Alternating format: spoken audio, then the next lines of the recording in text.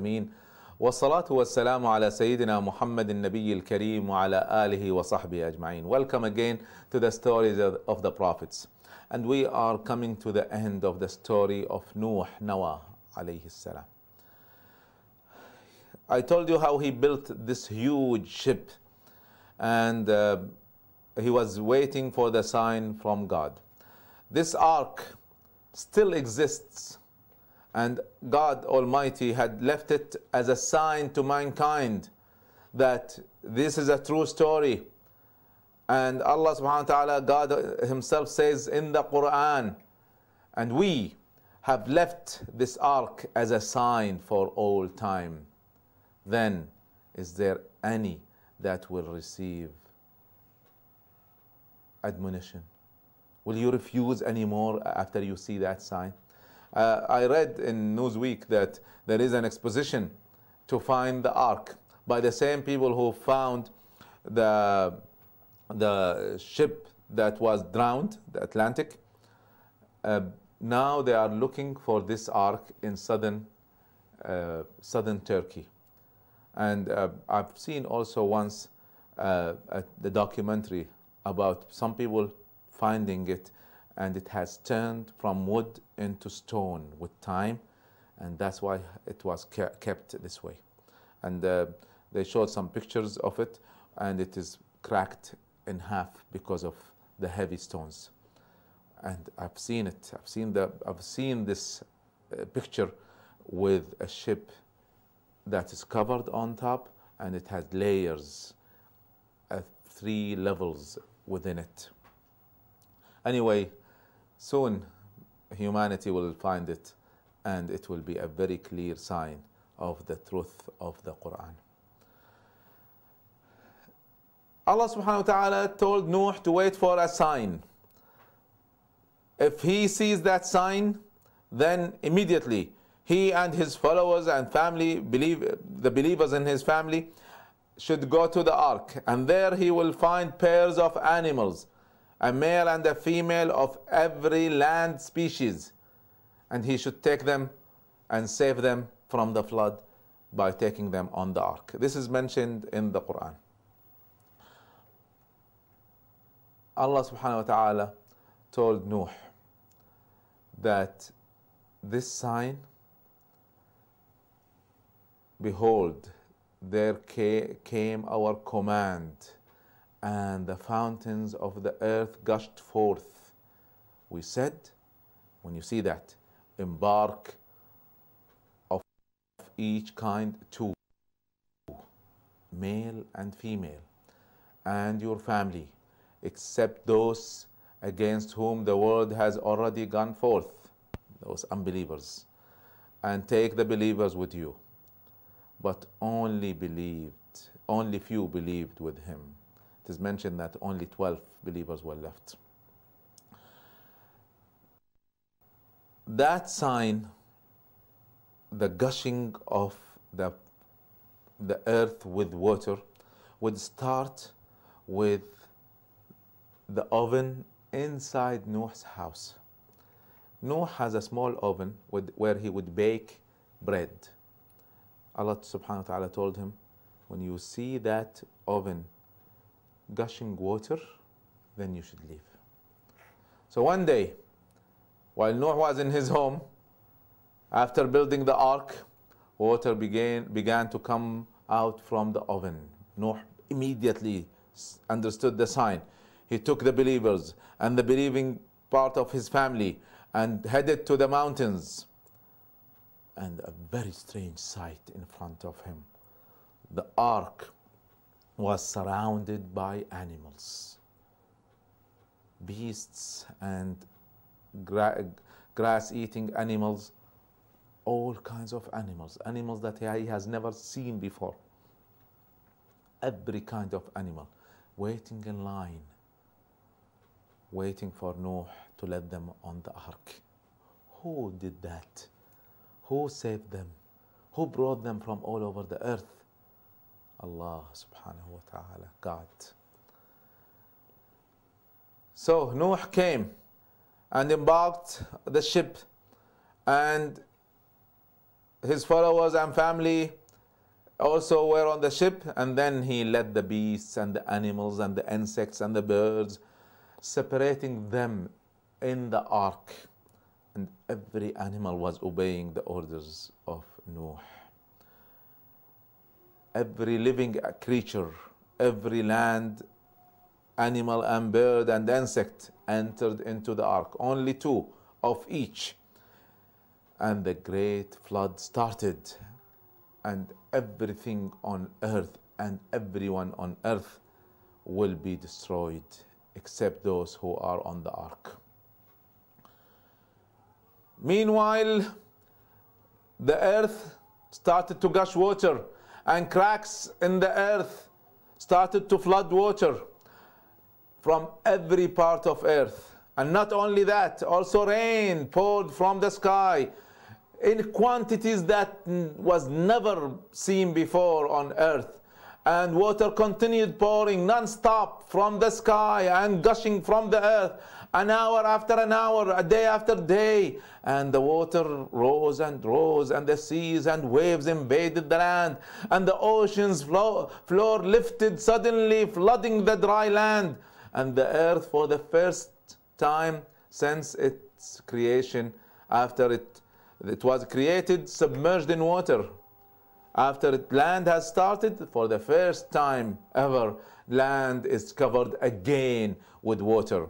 Allah subhanahu wa ta'ala says and describes this scene in the Quran. So we opened the gates of heaven with water pouring forth, and we caused the earth to gush forth with springs. So the water from down and from the top met and rose to the extent decreed, to the certain level that Allah subhanahu wa ta'ala ordered. In another group of verses, Allah subhanahu wa ta'ala describes this tremendous scene, tremendous miracle. Nuh, this is in the Quran, Nuh cried to us, and we are the best to hear the prayers. And we delivered him and his people from the great calamity, and made his progeny to endure on this earth, his descendants to last on this earth. And we left this blessing for him among generations to come later on time, peace and salutation to Nuh among the nations. Thus indeed do we reward those who do right, for he was one of our believing servants. Then the rest of the people, the rest of creatures, were overwhelmed in the flood. So it is clear then that the rest here, everyone else will be drowned in the great flood. There are clear signs in science today of this miracle. You see on top of mountains, marine fossils, meaning that it was covered one day with water. So water just continued to rise and covered even the mountains. So, and waves came towering like mountains. This is also described in the Quran. The waves of that time looked like so huge, as high as mountains, and the ark floated with them. Allah subhanahu wa ta'ala says, and the ark floated between waves like mountains. So Allah subhanahu wa ta'ala taught Nuh and his followers to always praise him and to ask him to save them from the unbelievers and to ease their trip during this great punishment. Allah subhanahu wa ta'ala says, and when you have embarked on the ark, you and those with you should say, praise be to God, who has saved us from the people who do wrong. And say, O my Lord, enable me to disembark with your blessing, for you are the best to enable us to disembark. Find us a place and let us get out of this ship. So Allah subhanahu wa ta'ala saved Nuh and all his immediate family because they believed, except for one of his sons, Canaan. Nuh's wife also, who was an idol worshipper, as mentioned in the Quran, has already died. Now his other wife was saved because she was a believer. And the ark floated with them on the waves, towering like mountains. And Nuh saw among those who were swimming his son, who was separate from him, and he called him, "O my son, embark with us, believe and embark with us, and be not with the unbelievers." The son replied, "I will go to some mountain. It will save me from the water." No, Nuh said, "This day nothing can save you from the command of God unless you believe, and he shall have mercy on you." But he refused, and suddenly a huge wave came between them and took his son away, and he was drowned in the flood too. This plea from Nuh alayhi salam at the beginning of the great flood, he was asking for his son. He pleaded for his son to come with him, but he was killed. Now Nuh was promised that his family will be saved. So he was a little confused. So he started to ask Allah subhanahu wa ta'ala. He said, "Oh Allah, oh God, you promised me, and your promises always are fulfilled, that my family will be saved. And surely, O my Lord, my son is of my family, and your promise is true, and you are the best to judge." Allah subhanahu wa ta'ala said, "Oh Nuh, he is not of your family.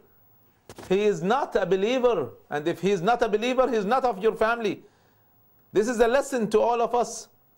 The true relationship is the relationship of faith. That comes first. And then the relationship of blood and kin. So don't get confused. And Allah said to Nuh, "Ask me not that of which you have no knowledge. I am consulting you and counseling you so that you should not ask and act like those who are ignorant." It was a harsh answer. How could you misunderstand? I promised you to save your family, meaning if they are believers, because that is the first relationship. Nuh immediately understood this message, and he said, "Oh my Lord, I do seek refuge. I do seek refuge with you, lest I ask you for that of which I have no knowledge. And unless you forgive me and have mercy on me, I should indeed be lost." He is sorry for asking Allah. He was sorry for being confused about this very clear order. He's a messenger. He should not have missed it. So it is clear that family relations end when the family member chooses disbelief. It doesn't mean that we treat them badly. It doesn't mean that we cut them off. We should treat them always in the best of way. But remember that our relations with the faithful are more important than our relations with even our own children. So Nuh learned the lesson, and despite his love and care for his son, he learned that he cannot save him.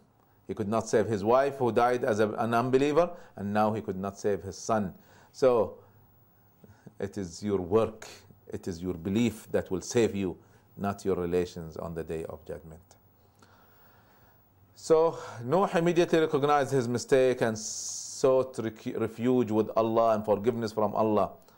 And just observe this contrast from this disbelieving son who arrogantly, it was very clear that everyone was dying, everyone was drowning. He could have saved himself by believing and going on the ark with his father. But he arrogantly refused, and he decided to escape to a mountain, although his father warned him. Compare that to a father who asked pardon and asked for forgiveness just for asking Allah subhanahu wa ta'ala for saving his son. So the great flood continued and drowned the earth and all human life and every creature on land, animals, birds, insects, except those who are on Noah's ark. Everything else was destroyed. Of course, marine life persisted and continued. The Prophet tells us that this flood continued for 6 months.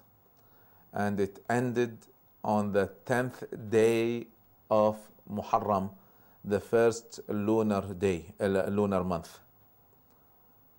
The 10th day of the first lunar month, the 10th of Muharram. That was the end of the flood.